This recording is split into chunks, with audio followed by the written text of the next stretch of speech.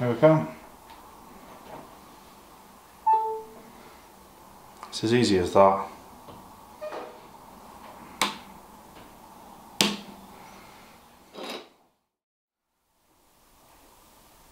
Right, hello, quick one for you. We all like to go into the middle of nowhere, and we've all got bits and pieces, whether you take a Bergen with a little power supply for your phone. I know a lot of people, they have like a bit of a base camp, we've got the vehicles and everything. However, like in our camp, I like to put a charging point on the table for everybody to use and for some lighting through the night. A lot of the lights you get, they do drain down quite quickly. Today's day and age, everybody's got phones to charge up, tablets to charge up, you name it. We like to not use them, but they're great cameras, they're great torches, they do everything. So we need to keep them up and running over the weekend, as well as no end of other items that also need charging. So I've seen it on no end of Facebook groups, I've seen it at no end of shows, things like that, where it's portable battery banks. And I look at it and they're worth what they're asking for them. However, a lot of the price, I would say, is labour. So if you can't afford the, you know, £80 to £200 or what have you, and you want to make it yourself, have a go yourself, it is a very easy job to do. So as you're fully aware, these are perfect for the job. This is an old batten round ammo box, so you can get any shape, size, whatever you want. This one works for me because the idea I've got is this is a 17 amp hour battery. So similar to a car battery, these are for things like fire alarms, intruder alarms, any number of things. They're on eBay, they're on Maplins, but they're extortionate money.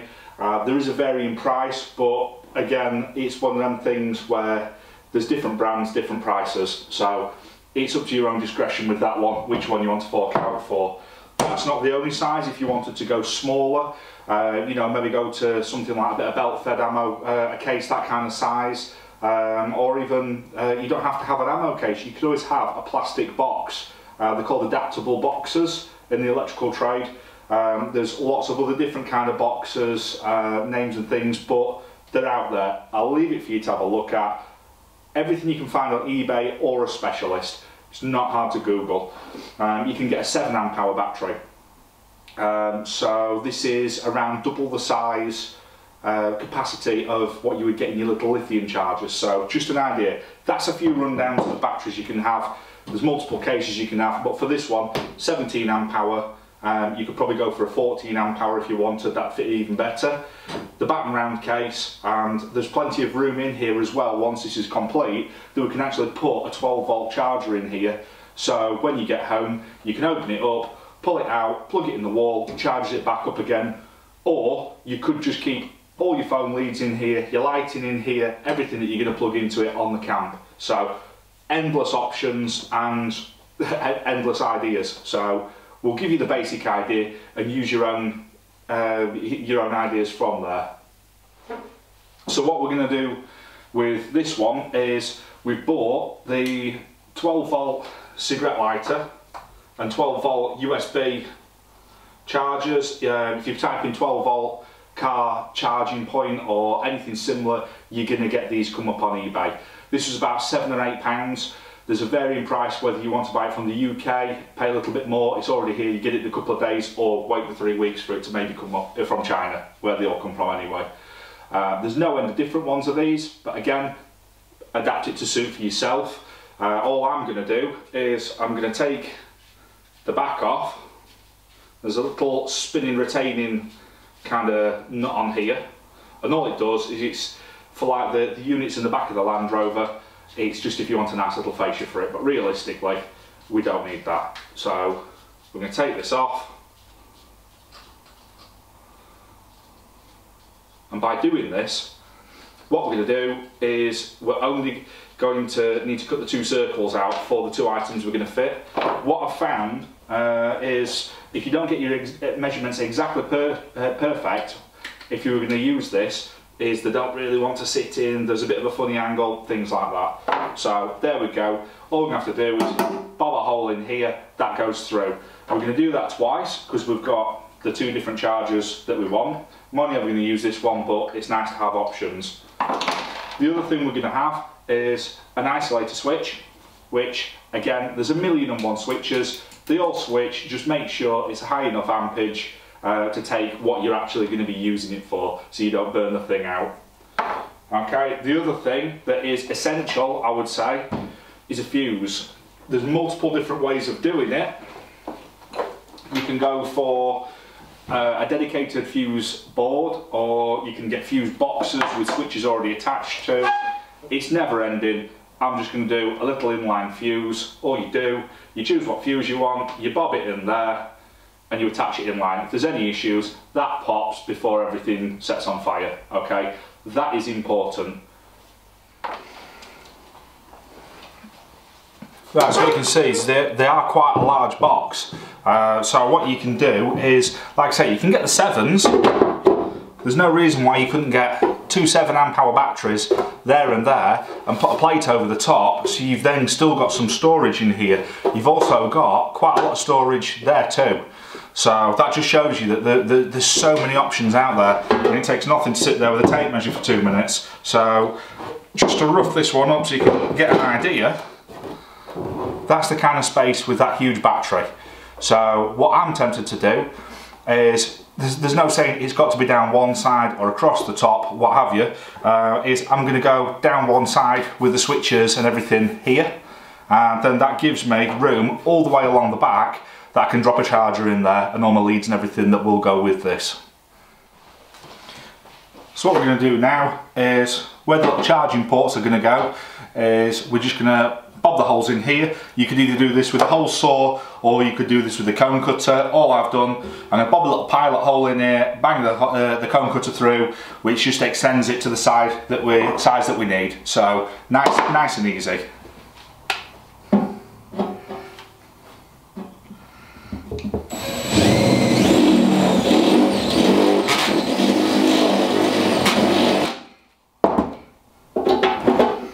Okay, so that fits now, so all we'll do is we'll just file around there, tidy the edge up, put a little bit of paint on it if you're going to be anal with it, but realistically, to me this is a disposable item that's going to break before it rusts.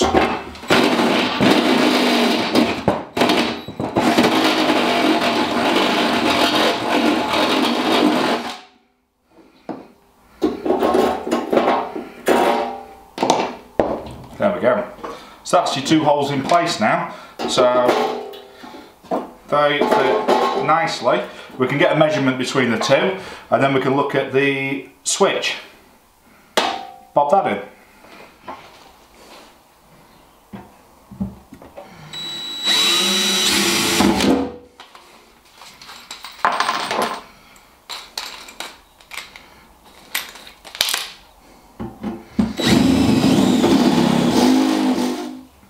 Right, so nice and easy. We're going to go for the least used one, will be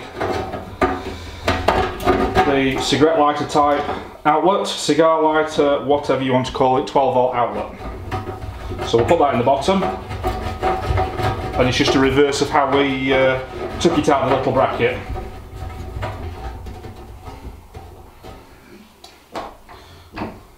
The next most useful one, USB. This is the one that everyone uses these days. It's 5 volts, so it's wired in such a way where it'll just drop 12 volts down, and it goes. These last forever, these things. Even when your battery's near enough flat, it'll still kick something out. Okay, so your 2 charging ports, your 2 switches. So next thing, last of all, I'm going to put a little Diddy light on it. This is out of a strip light, so it's got 3 tiny little diodes in here, the little LEDs, and on the end of it I've snipped one side off, the other side it's a pos and a neg. So what we're going to do, it's got a little screw hole and a cable. So what we're going to do, put a little hole in, bob the cable through, put the screw straight through, attach it as in. Doesn't give off much light, it's enough to light a table up, and sometimes that's all you need. Or if you had a power cut in your house, you put this on your landing, you put this on. I think Sant Fruitcake, he did something similar by putting one of these on an alarm battery, ran his house for days. So it's one of them ones, this can go just here, we'll bob it through, and it's just enough. Light, bob the two cores through, push down, make sure it's nice and even. Use a little self driller on this side. You could rivet this, that'd be a nice little finish on it. But again, this is just a Saturday afternoon while I'm waiting for something job, so it's one of them ones. I'm going to chuck it together. It gives you the idea of how simple this is. So on this side, obviously, you've got all your cable entries and things. Room to drop your cable down here. We've got room to wire, masses of storage here, okay? Right, so if you're unsure how to wire these switches, they actually make it really easy for you. You'll see on a lot of modern ones, you'll have two silver pins and like a gold pin. The gold pin usually is your neutral or negative, whichever you want to call it. Your two silver pins is your switch, so you'll have a live in and a live out. The easiest way to test this without connecting it up, if you're unsure, if you ever want to check, because obviously different factories and places do things different ways, is pop your meter to continuity onto the beep, test it by touching your two leads together, so that shows you've got a circuit. Bob it in whichever one you think is going to be the first live, touch the second one, nothing, touch the third one, nothing. Flick the switch, touch the middle one, beep, second one, nothing. So that there is your switch pair, okay, the two silver ones, so that just proves it. The little gold one, all that's for, it's for this little LED in here. So what that'll do is, that makes its own little circuit, so it just illuminates that little LED. It's not essential, you can have it as a straight through switch, however, it's always nice just to run a little neutral there, and then you've got the whooshy little lights to indicate which switch's on. Right, so the next job now we've got everything kind of roughed in place, what we can do is I like to start from the very bottom, work my way back towards the battery. So we're going to start with the cigarette lighter charger output. Then we're going to take the live and the neutral from that, and we're going to go into the USB one. Then we're going to go back up and we're going to work our way all the way back. Okay, so everything's got the power that it needs. Right, so dead straightforward now. Basically all we've got, nice long link with the lives, so it's just daisy chained along. This is the hardest bit. Remember to put all the crimps on in the order that you want to do them. So all this is going to do is it's just plug and play now. So just plug it all in so that the lives go back to the right places. Simple as that. The neutrals, the only one that's a little bit different, we've done this in two because we've got to incorporate the negative off the little LED light. Okay, so we'll plug that in and I'll show you. So live from the bottom, plug that on, nice snug fit. Then to the next one. Then the next one is the supply for the 12 volts.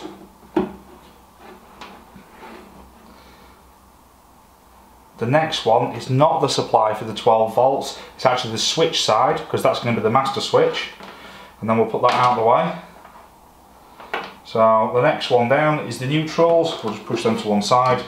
So this is the neutral for the cigarette lighter output. Bob that on. Neutral for the USB. Then we've got a tail here and a tail here. We also know what the tail for the neutral is down here. A little bit of an awkward one because it's not very long, but if that's the worst we have to deal with today, it's not a bad day. So I make these a bit longer, twist them all together, bob them on and crimp it. So there we go, we've got all the wiring in now. So we've got a neutral that runs from the neutral terminal between all the neutrals that we've got on the switches, sockets and light. Then we've got a live that goes from the battery through a little fuse. It goes to the first switch, which from the first switch it then switches all these items. So what we've got is we've got the master switch, which turns the two charging ports on and also brings a live to here. This little switch, there we go, little LED. It's not a massive amount, but when it's pitched back in the woods, that's going to give you enough light to work around, find your bits and pieces, or if it's just in the boot of your car, you might just find that one tool that you've dropped. So there we go. So this is ideal for people with I know, like your Discoveries, things like that, you know, where they've not got a full kit out in the back of it, and you can just carry this around. So let's turn that off because it's very bright. And all we've got is, I've got a little 12-volt charger. When you get home,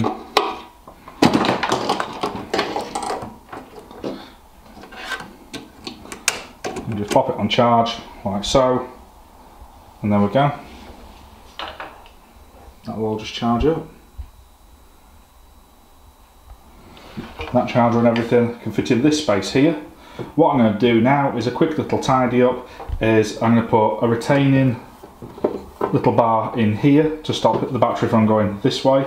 I'm going to put a little retaining bar on this side to stop it from going that way. Very easy to do. Just stops it rattling round. So that's it. That's as easy as it is. There's nothing much to it.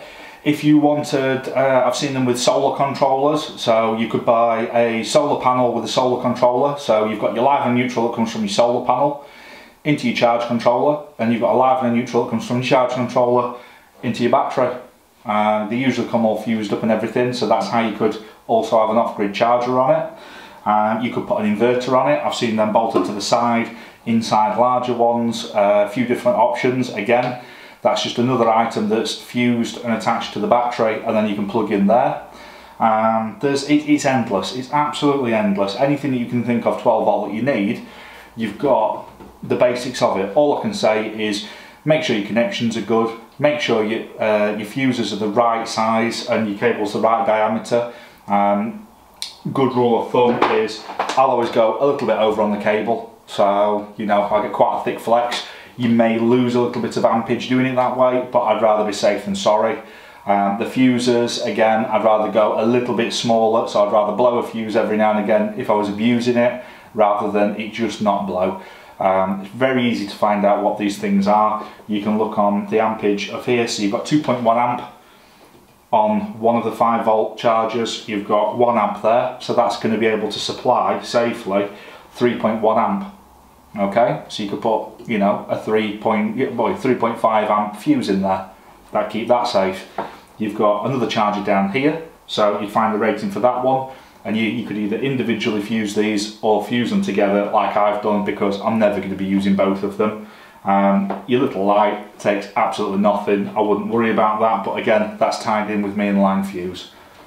So very easy to do. If you like the video, give us a thumbs up, you know, all that stuff, it all helps the channel. Give it a share if you think there's a group or anybody else that would be interested in making one of these.